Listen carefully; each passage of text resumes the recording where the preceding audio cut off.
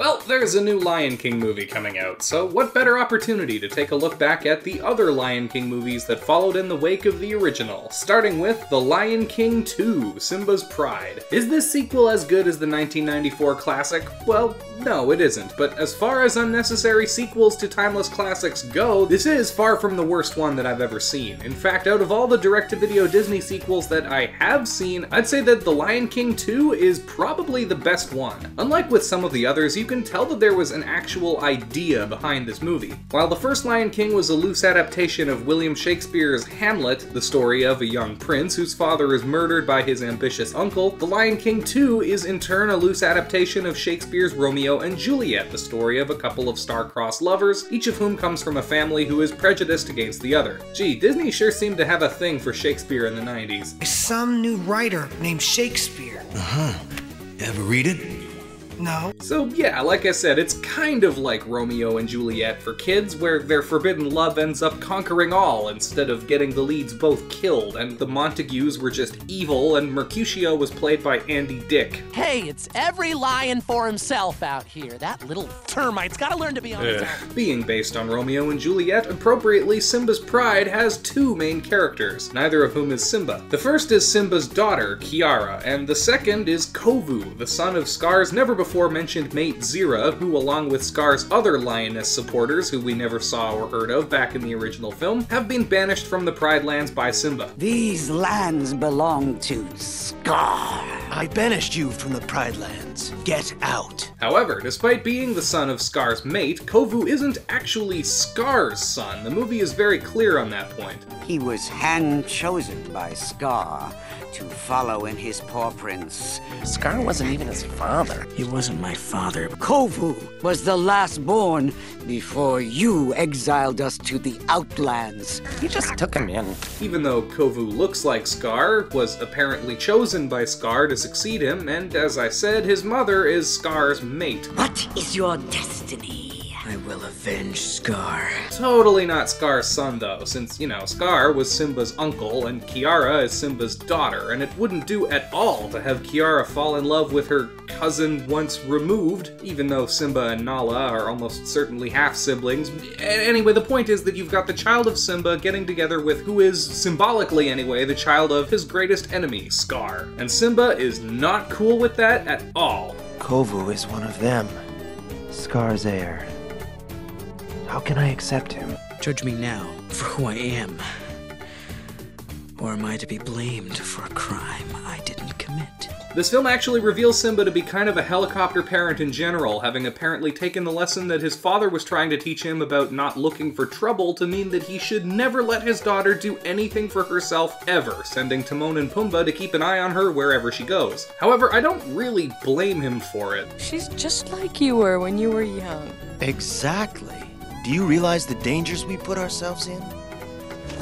You mean the dangers you put us in? This behavior from Simba makes perfect sense given his misadventures and tragedies back in the first film, from which he clearly has at least some lingering PTSD. Scar.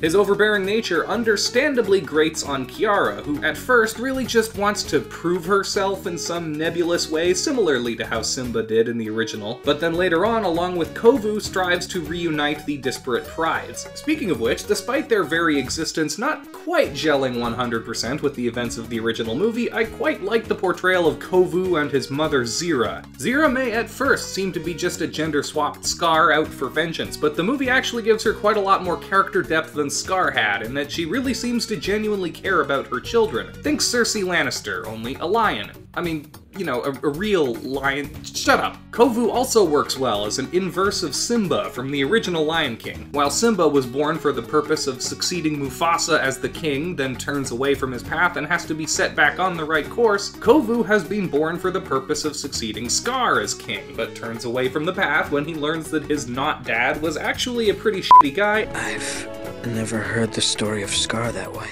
And chooses instead to live peacefully, inadvertently becoming the king's successor anyway as the mate of his daughter. This film being about the next generation of lions works well thematically with the first film, which is all about the circle of life, and we get a few nods to the original with similar scenes and sequences. I'm telling you, buddy, it's gonna be like old times.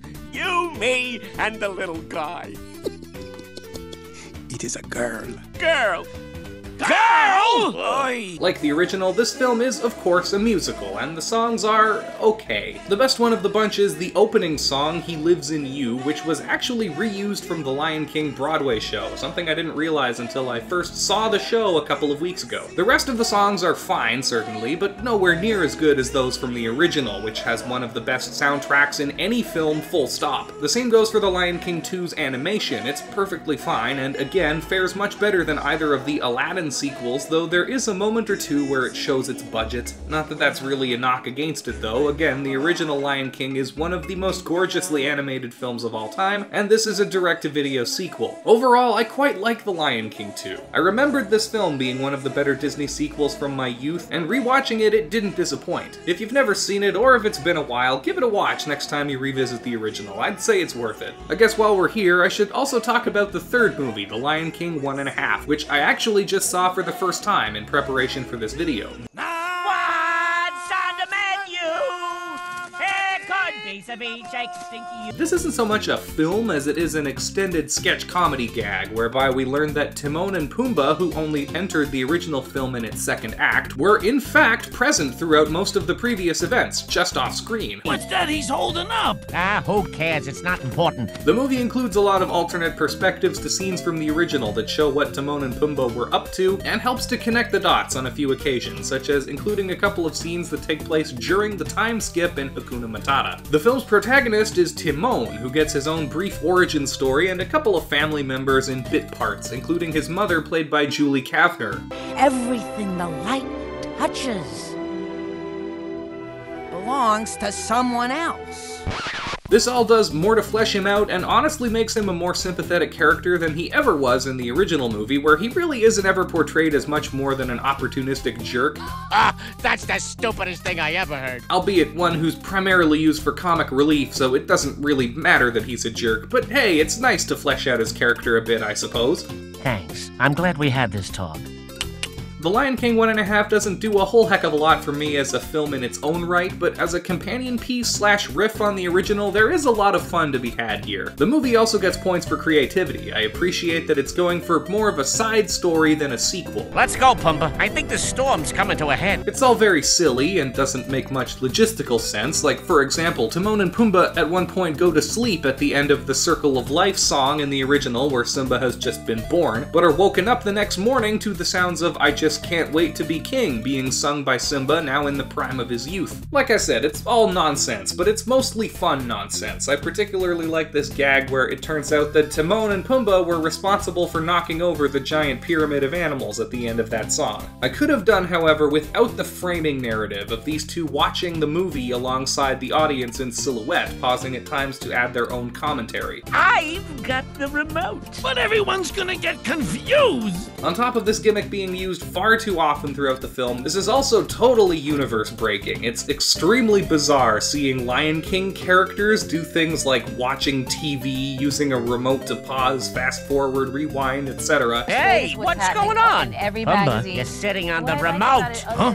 Oh, sorry. I thought it was a brownie. And then at the end being joined by various other Disney characters who all show up to watch the movie again. It's just a little bit too meta, and while I was pretty down in general with the looser, more irreverent tone of the movie compared to its predecessors, these parts pushed it just a little bit too far for my liking. Still though, it's hard to deny that out of the many other Disney films that got cash grab direct-to-video sequels, these are collectively among the better ones. Oh good, they're talking things out, which is how it should be. Sure, there was also a Timon and Pumbaa spin-off TV show that I remember not liking all that much even as a kid. And then of course there's whatever the fuck this is supposed to be, but in terms of the two actual films, yeah, The Lion King got it better than most. Now, like it or not, the only thing that remains to be seen is whether or not the quote-unquote times infinity live-action remake coming out next week will be able to say the same. In short, our path is doomed.